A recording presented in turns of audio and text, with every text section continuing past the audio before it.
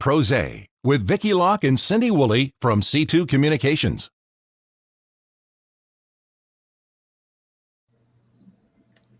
Cheers. Welcome, everybody. Cheers. Good Dry January. Cindy and I did not make the finish line, as you can tell. I never even started that race. I don't know about you. I think that's a waste of good wine. So Exactly. What are you drinking today? Today I went a little different because it's winter. It's a little chilly. So I have apple cider tea with some brandy on top, and it's nice and warm. What about you? Is it cold there? Are you chilly? Yeah, it's a little chilly going into it's going to go into the 20s tomorrow. So definitely an indoor day. Well, I'm drinking a delicious Chardonnay because I'm in sunny Florida and it's still sunny. And a lot of people think it's chilly when it got down to 50 last night. The horror! But I thought it was rather beautiful. Oh, you can always see the natives versus the snowbirds. The natives at this time in Florida, they've got the parkas on, and the snowbirds are like, oh my God, there's no snow. That's so true. Yeah. Oh my gosh, no one's on the beach. It's only 70.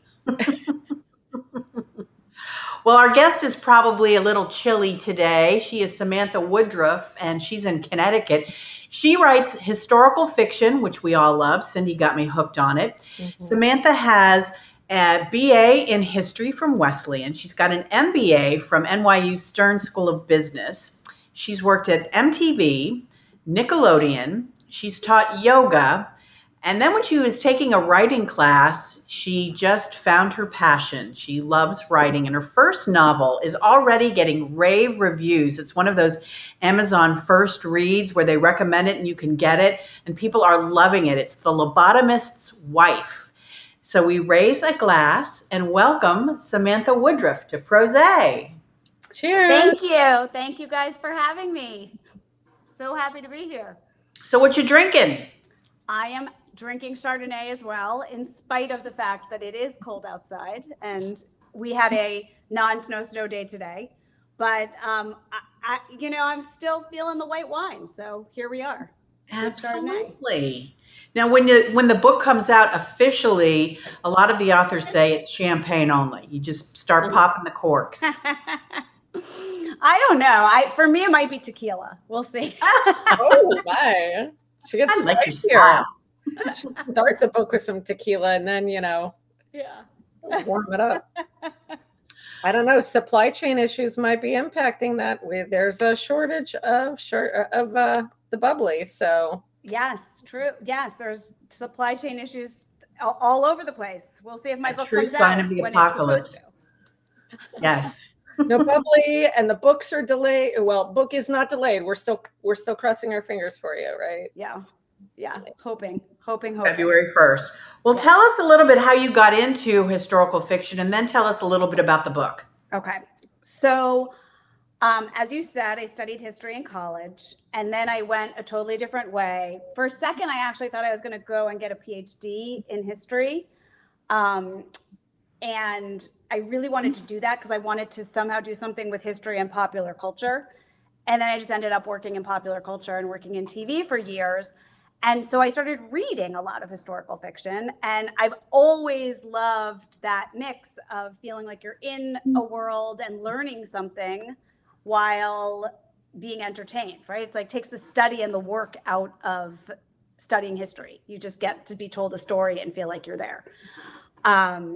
So as a lover of historical fiction, when I finally came around to trying to write a book, it's made sense to write historical fiction, but that wasn't where I started.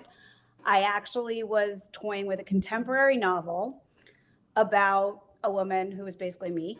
Not me, but me, which is, the author's way, I think, I've come to understand. We're always in our stories, even if we think we're not. And so I was writing a story about a suburban housewife who was unhappy and was acting out in a variety of ways because she didn't feel fulfilled in her life. At the same time, I was reading actually listening on Audible to a nonfiction book called Get Well Soon. And it was a history book. And it was a popular history book. So it was sort of like light and fun, as light as it can be when the book is about the world's greatest plagues and the people who fought them. That's what the book was about. It's fantastic, actually. It is very entertaining. But within this book that was about real plagues, she also had a chapter on lobotomy, and specifically a man named Walter Freeman, who popularized lobotomy in the United States. He brought it to the United States and then invented the ice pick lobotomy, which is like the 10-minute office outpatient procedure version of lobotomy. Oh my gosh. I knew really nothing about lobotomy before listening to this chapter of the book. And as she's telling the story of lobotomy, she mentioned Rosemary Kennedy was one of the victims of the lobotomist. She also sort of talked about how many of his subjects were women. And it was the late 40s and early 1950s when this was going on. And all of a sudden, I just had this moment where I said, oh my God, like that just seems like yesterday, right? That's not that long ago. Yeah. And what if this dissatisfied housewife that I'm writing about lived in the 1950s and was experiencing this at a time when her husband could basically decide to have her lobotomized? And that was the seed of my story. And from there, I just ditched the contemporary novel and dove in on the other side to start researching. Yeah. Yeah. So what did you find? I mean, is it true? I think I've read stories that when women, like say, just had hormonal issues, their husbands or doctors would think they were hysterical or whatever and possibly make them candidates for lobotomy. Is that all true in your investigation? There is lobotomy originated as a treatment for severe psychosis, like extreme mental illness. And when Walter Freeman first popularized it in the United States, it was really to alleviate the burden of the state, because there were all these violent psychotics in asylums, and the conditions in asylums were worse than conditions in prisons in the 1930s. And he thought there had to be a better way to help. He really was trying to help people. But over time, he started to broaden his understanding of what the indications for lobotomy could be. And he started to see it as an earlier intervention. And that was also around the time that he took it from a brain surgery in a hospital to something that he could perform on his own. He was not a surgeon, in his office. And it was then that it really morphed into something that he was performing lobotomies, from what I understand and from what I've read, for headaches, like migraine headaches, for postpartum depression. There's a man who survived his lobotomy, who is an adult now, named Howard Dully. And there's been a lot of stuff. He wrote a book called My Lobotomy, and PR did something on him. And he was lobotomized as a child by his stepmother, had him brought to Walter Freeman because he wasn't well behaved. He was acting out because his mom, I think, had died. And they thought lobotomy would be a good solution. What doctor would think that was a good idea? Right. So I became fascinated by this idea of where that line crosses, right? Like, how can you start with such good intentions and get to a place where you think that you should like permanently essentially disable someone for a migraine headache or for not being a good kid? Like, I mean, it's pretty extreme. And so the story from there, the story of the lobotomist's wife, was a girlfriend of mine who is a writer, Susie Schnall. She's a terrific historical fiction writer and also contemporary fiction. I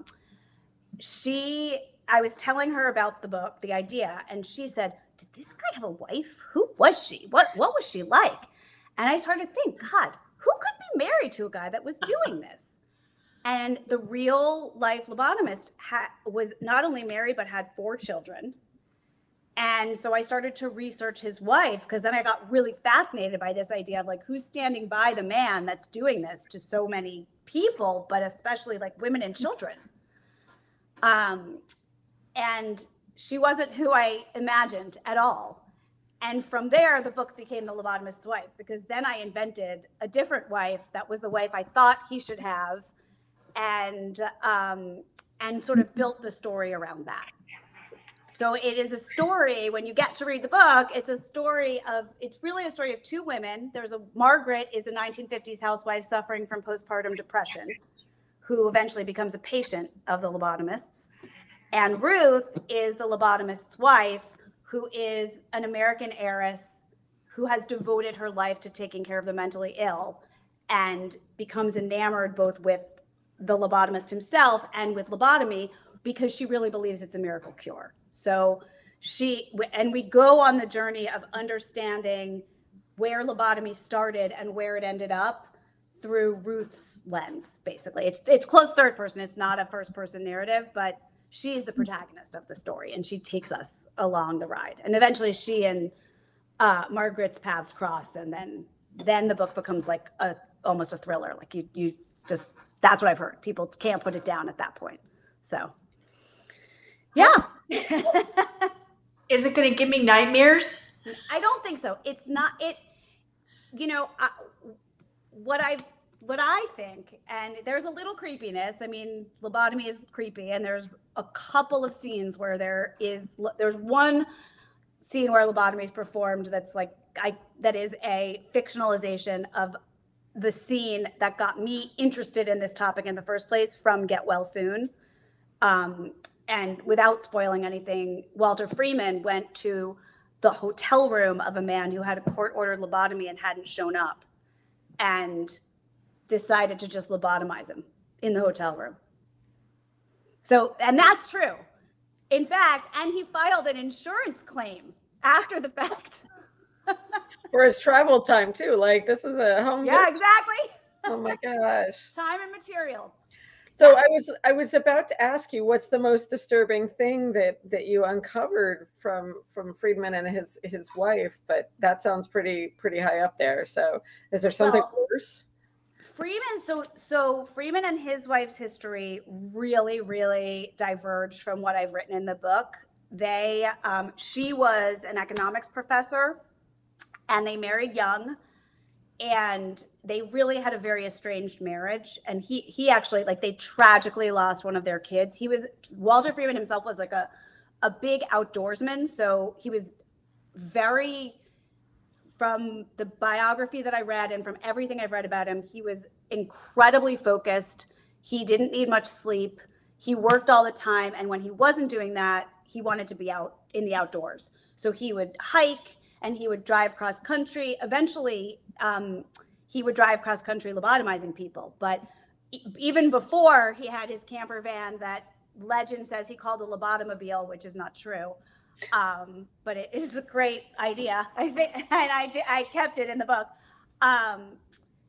He would go on long camping trips and hikes with his family. And he was on one hike with one of his sons, one of his 4 kids. And the son was reaching to get something into a stream and waterfall, and fell and died. And Freeman watched this happen. The wife wasn't there. But that was really kind of, in his life, that was the moment that set him on a trajectory, I think, kind of obsession with lobotomy and his career, and because he just got lost in his work. I didn't tell that story at all, because what I was looking to do is use lobotomy and the idea of it as a vehicle to look at women's roles in society, and the lengths that people will go to fit in and really, fit society's norms when you're not necessarily feeling it. So that was my angle, and I didn't want to get down a rabbit hole of the loss of a child. I could write a second book about that. That would be another interesting book, but that wasn't where I went. So now, in your research, did you find that Freeman and his wife kind of came full circle, and clearly that's not going to be where your book went, but did they come full circle and realize what they did was wrong? No. So, Freeman's wife was very uninvolved from what I could tell. There was very little written about her. Her name was Marjorie. He was a philanderer. He had lots of affairs. He was very disconnected, I think, as he got older from his wife and family life and family obligations. Although his kids, one of his kids became a doctor. He has he's Walter Freeman II, and then his son is a junior, even though it should be a Trey, I guess. But Freeman was lobotomizing people, and this is very different from how my book ends. So this is one area where I really leaned in on the fiction. Freeman was lobotomizing people until the late 1960s. And what happened is that in the mid-50s, Thorazine became popular, and all of a sudden there was a pill that they could use to treat psychosis that was not a surgery and was not permanent and was much easier, and anyone could administer it. And lobotomy fell out of favor. And the evidence then, there was also enough evidence to see that lobotomy wasn't necessarily doing great things. It was leaving people as vegetables. It was leaving them incontinent. I mean, there's all sorts of stuff. Rosemary Kennedy probably being the most famous. She went from being, from what I've read, sort of difficult and moody and maybe developmentally disabled to not being able to go to the bathroom by herself or write her own name because of her lobotomy. So, but Freeman still believed in it. So he had been in Washington, D.C. for most of his career. He moved to California, and he was sort of performing lobotomies here and there. And ultimately, he killed somebody. It was, I think, the third lobotomy he was performing on this woman, and she had a cerebral hemorrhage and died. That was his other thing. He believed in it so much that if the first one didn't work, he'd go back in and do another. Oh my God. Sorry, that didn't fix it. Let me take wrong chunk. Yes. And he then, so at that point he lost his license, but he spent the rest of his life traveling the country again, seeing old patients. He really believed he was myopic. I mean, and probably somewhat mentally ill himself, because he couldn't see the damage. All he saw was the benefit. He kept all of the Christmas cards and thank you notes from all his patients. He really thought he had saved them.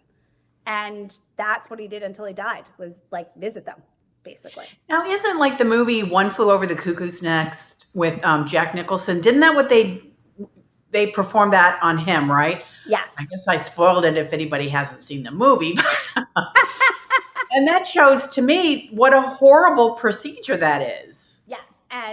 But at that point, so that, interestingly, February 1st, when my book comes out, is the 60th anniversary of the book One Flew Over the Cuckoo, the release of One Flew Over the Cuckoo's Nest, the book by Ken. Get out! No, I swear. And the movie is about 40 years old. But so by the time that book was written, lobotomy had been vilified in society. It was the punchline to a joke. It was a horror.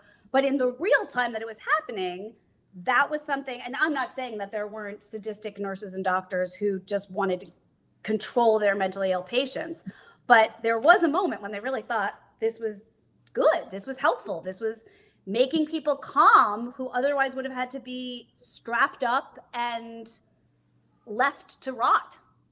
And now they could sometimes go home and be with their families. Mm-hmm. They couldn't talk. They couldn't necessarily go to the bathroom on their own, but they could be they were out of the institution. And so that was seen as progress. And not a danger, likely not a danger. Right. But, well, because they were, in a way, if you really want to get into the way society thinks about the mentally ill, thought about the mentally ill, they were lost one way or another. So at least this way, they're lost and easier to deal with, was the thinking. Wow. Yeah. It's not nice by any means. It's so interesting to see the evolution, look back, and just see that evolution of thought process and go, how did we ever start there? But yeah. You mentioned earlier that you wanted to highlight, women's roles and how, they can play into a supportive role or change things. What is it that you hoped to really shine a light on in this book from that perspective? So when I was writing this book, it was sort of the height of the Me Too movement.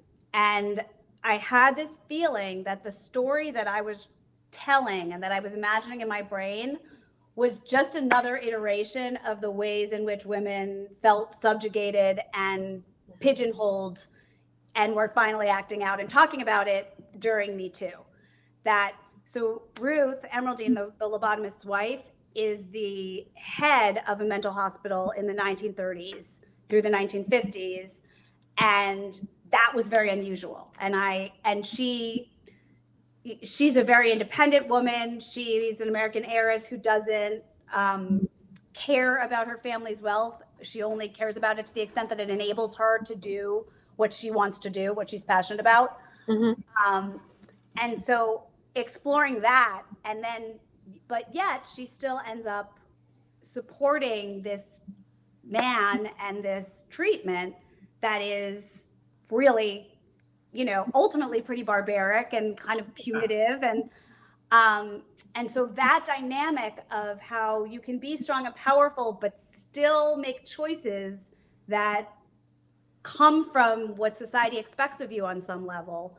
It's subtle, but that's sort of where I was going there. And then you have Margaret, who is, a housewife who's supposed to be happy, and first of all has a diagnosable illness that was not diagnosed. I mean, they called it baby blues, and they said, take a few hours of sleep and you'll be fine. And so she's got that, and all she wants in life is to be the wife and mother and the perfect homemaker that she's supposed to be, and she can't get there, and she's desperate to get there. So the message I hope readers take away from the book is it's okay to just be. It's okay to just be who you are. None of us are perfect. None of us are going to get there. There's going to be expectations, and society is going to say this, that, and the other. But just kind of living in your own skin is the best way to get through life, as opposed to, lobotomy. I'll drink to that. Yeah, right? I will too. Cheers. Yeah, definitely. What are you working on now? Well, I am in the very early stages of research on a book that is another historical fiction. I will tell you, in the last few months, I've read the 3 most recent books by Taylor Jenkins Reid, The 7 Husbands of Evelyn Hugo, and Daisy Jones and the Six, and Malibu Rising. And I think she's incredible. And all of a sudden I was like, oh, should I try and write something contemporary or like more contemporary? Because could I ever do what she does? But I don't think I could. I'm not comparing myself to her in any way. I just was so inspired by how well she did what she did. But I'm in the 1920s, and the story that I'm working on, and I literally have written 100 words. I'm just doing research right now and really trying to let the story frame itself, is again about something that people probably didn't know that much about. It's about short selling the stock market during the crash of the Great Depression. And it's a story of 2 twins, a woman, a female and a male. And she's like a math and stock genius, and he's an incredible salesman. And she sort of becomes the woman behind the man, and he becomes this great investor and stock market legend. And but there's a lot of different elements. They're Jewish immigrant family, and they lost everything when they came to America, and then they're both self-made. And so it should be a lot of fun. It's daunting to write about the 20s because it's so known and written about and adored, but I'm going to try. I figure if I have this financial angle, then it'll make it a little different. I'm sure it's going to be great. Thank you. The book is The Lobotomist's Wife, and it's due out February 1st, but you can get it right now at Amazon.com, right? Yes. On your Kindle. On your Kindle. Yes. And hopefully you're going to get it and have book tours, and you'll be back with the new book. When do you think that one's going to come out? Next year or this year? No way. 2024 maybe. Oh, really? Okay. It's a lot of research. Yeah. Okay. Yeah. Thanks so much for being on the show with us. Thank you for having me. Cheers. Cheers, ladies. Join us next week for another edition of PRosé with Vicki Locke and Cindy Woolley from C2 Communications.